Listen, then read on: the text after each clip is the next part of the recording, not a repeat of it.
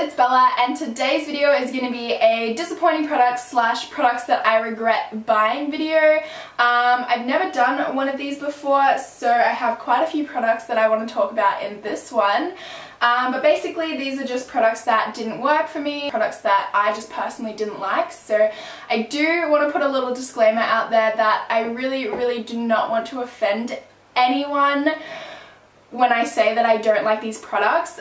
Some products are going to work differently for different people, so something that I may love, you guys may hate, or something that you guys may love might personally not work for me. It's kind of like skincare. You know how some things can like give certain people reactions and then it works beautifully on other people? I mean, it's kind of a bad analogy, but you know what I'm trying to get at. I just don't want to offend anyone because these just personally didn't work for my skin, and everyone has different skin types, skin tones, preferences, all of that kind of stuff, so please don't be offended. And I also just want to mention that me saying that I dislike these products does not mean that I hate these brands. I actually love every single brand that I'm about to mention, so yeah.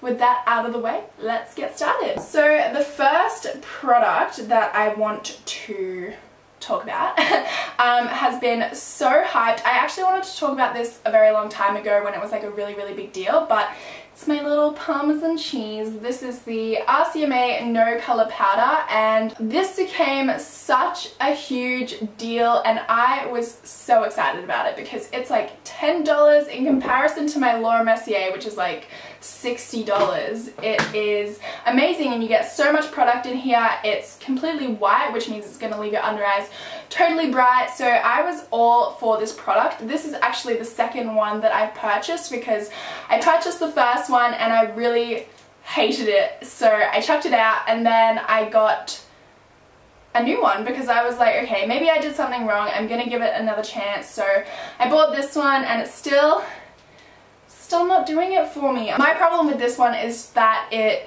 separates really badly on my skin. It separates, it gets patchy, and it gets flaky, and it doesn't take long to do that. Like literally immediately this product will be patchy on my face. Like it doesn't apply evenly to my face, my under eyes, my eyes. I tried setting my whole face with it and oh my gosh, I looked like a train wreck. I had to take all of my makeup off and completely redo it because I don't know why this just is not compatible with my skin, and I wanted to love it so bad. The one thing I will say that I do like about this is the color of it. It is an amazing translucent powder. It truly is the only translucent powder that I tried that is really translucent and will keep your under eyes bright, but it just separates and flakes off my skin like you would not believe. Okay, so I want to talk about a few foundations. I actually have 3 foundations here. So the first one that I have is the Anastasia Stick Foundation, and I was so excited. I was anticipating the release of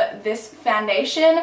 I love Anastasia Beverly Hills. I love all of their products. This is the only product that I tried that I actually haven't liked. $25, full coverage. When you hear it, it's like this is everything I could want in a foundation and more. So many shades, but you know, weirdly enough, they have so many shades and I bought 10 of them, which was like, why did I do that? Anyway, they have so many shades and not a single one matched me, which I just think is like the strangest. So I actually wore this in a video one time, and it was one of those videos where like I'm not doing my makeup. It might have been like either a talk through video or a 3-look palette series video, but I had a bunch of comments on that video telling me that my foundation didn't look good, and I was like, guys, I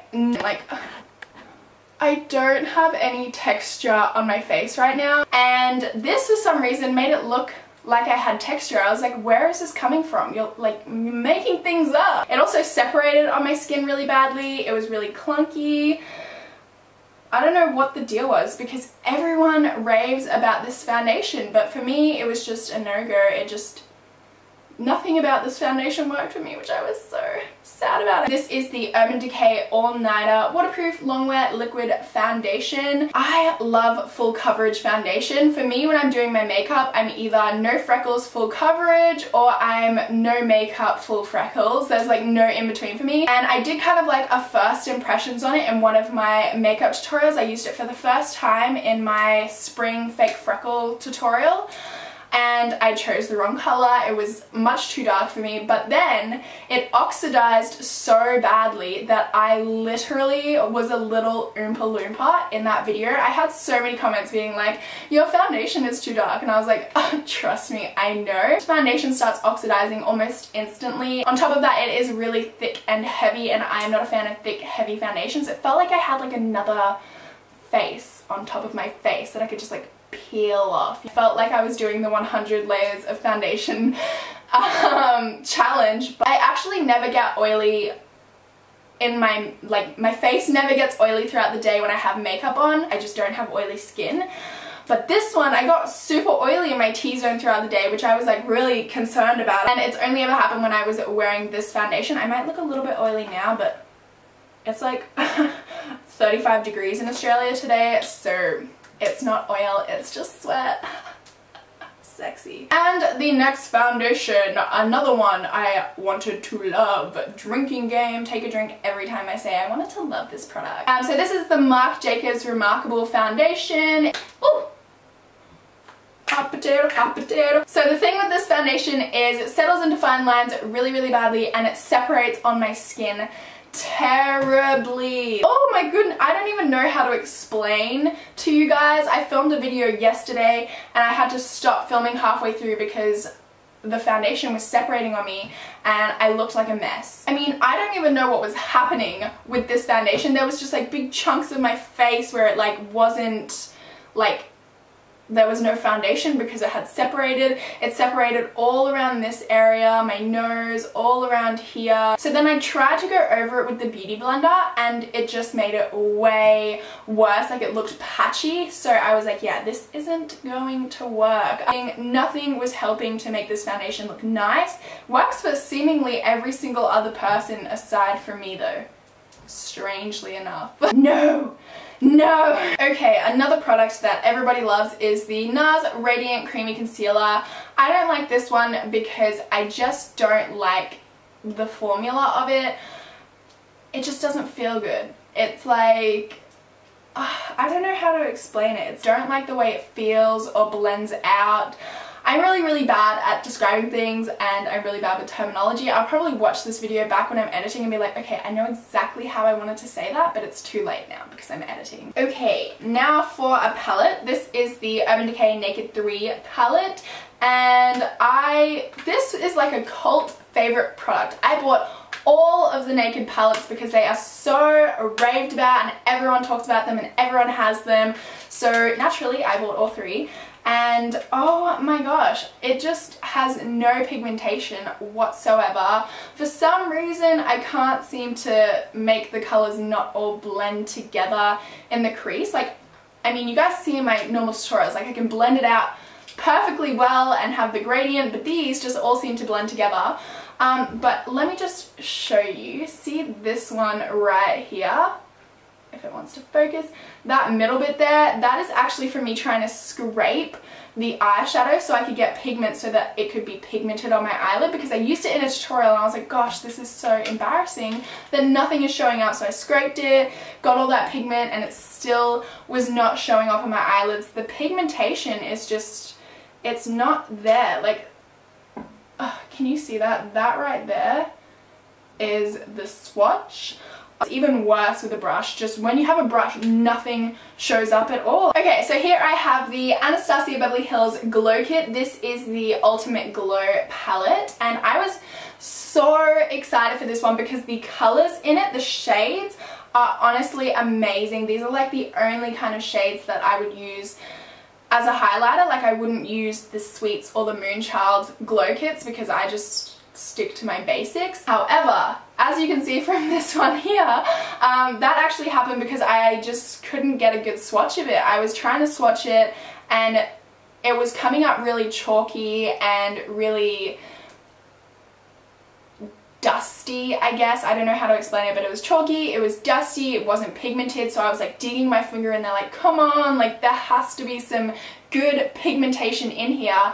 And I ended up doing that so hard that I broke the whole thing. To me, I just don't really like the formulation of this one. I don't like how they show up. I feel like they're a little bit chunky, a little bit glittery, a little bit chalky, a little bit dusty. The formulation is just completely different to the other glow kits. I love the formulation of the other glow kits, but this one was just a no-go for me. Okay, the next thing that I have here is also, oh my god, what the hell happened to my hand? Okay, moving on. So the next thing that I have here is the Urban Decay Naked Illuminating Trio. This is what it looks like. It basically comes with these three little baked highlighter, blush, and bronzer. So first things first, this is an enormous package for these three tiny little domes of product. Insanely big for what is inside. For traveling, pack a blush, bronzer and a highlighter, and it would take up less room than this massive thing does. Even like this, the Urban Decay Flushed palette strip thing, I mean that has just as much in it as this one does, and it's so much smaller and a lot easier to travel with.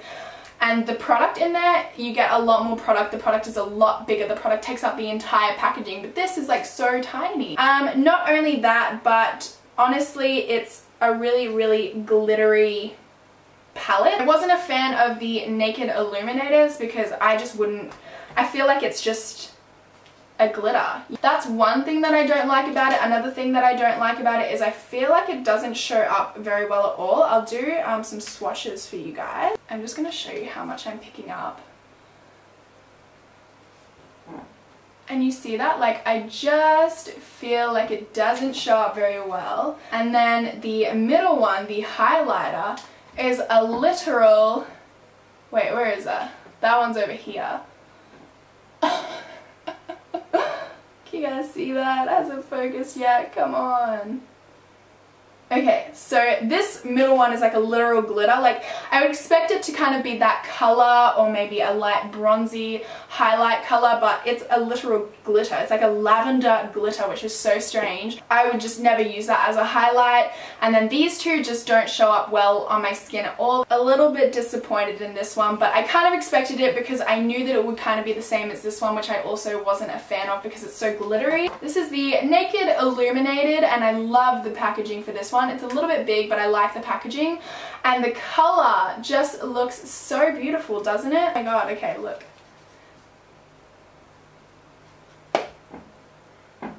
That is what I got from that swatch. I don't know. Next on the list is the Too Faced sketch markers. See, I love the idea of these. I think there are some really, really awesome colors in here, and I'll still probably use some of these colors just because I haven't seen anyone else make them before, so they're super unique and I really love the idea of them. However, I just feel like they bleed really badly into the skin, which they shouldn't be doing. It makes it really hard to get a precise winged liner or any kind of eyeliner at all when the product is going to bleed into the skin. Very liquidy, bleeds into any fine lines that you have, and I just don't really, I find it a little bit hard to work with when it bleeds like that. This one is the Smashbox Full Exposure Mascara. I didn't like this one because I felt like it didn't do anything for my lashes at all. I compare pretty much every mascara I ever use to the Perversion mascara from Urban Decay because that is like my holy grail of holy grails. This one, it just pretty much made my eyelashes darker, you know what I mean? The Perversion mascara makes my eyelashes look amazing. They look so long and full and thick, but this one, all it does is put a coat of black on your lashes, and that's pretty much it. I just didn't get anything out of this, so I won't be using it again. And last but not least, this is a palette which I actually do enjoy. This palette, I think the pigmentation is great and I do enjoy some of the colors. However, I regret buying it because this is definitely not worth the price point. This is almost 400 Australian dollars, and I just feel like it's not worth that much money. If I had the chance to go back knowing what I know now, I probably would not purchase this product again. There's only like 4 matte shades in there, which out of the amount of colors there are, I would definitely expect more matte shades to work with, considering I pretty much won't do an eyeshadow look unless I put mattes in my crease, so there's not a lot for me to work with in here. I don't really reach for it because of that, and I don't know, I feel like it's a bit of a waste of money, especially considering I go into it every now and then because I'm like, oh, maybe I want to use this green, and I just use like 1 shade from it, and it's just really, really annoying. I just don't ever reach for this palette ever because of the fact that I have to use so many different products when I do use it, because there's like no matte shades in here at all. Yeah, and then if I use a shimmer shade, I pretty much only use 1 shimmer shade on the eyelid. So